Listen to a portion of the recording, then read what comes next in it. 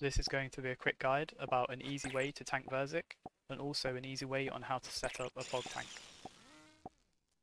To tank verzik on P3, you want to pay attention to the way her model snaps back into her neutral animation after an attack. If you look at her after she attacks, you can see she kind of snaps out of her attack animation. This is the timing I use to tank verzik.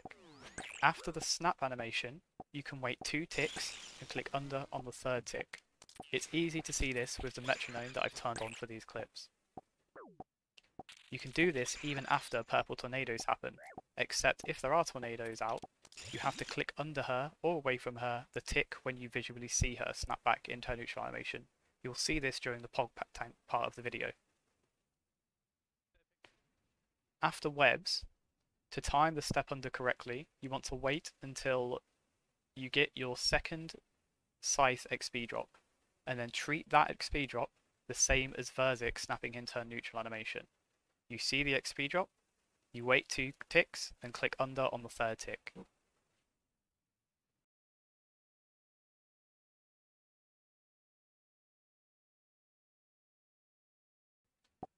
To set up a pogtank easily, you want to stand on the southwest corner before proccing purples. Then once you see the tornadoes appear, you want to click diagonally southeast 3 times, and you want to click the first one at the same time the tornadoes start to move. Then, after 3 tiles southeast, you attack verzik and run to the east corner. Once you see her animation snap to neutral, you click to run through her, then attack. Then you repeat this using her snap animation to time the step under.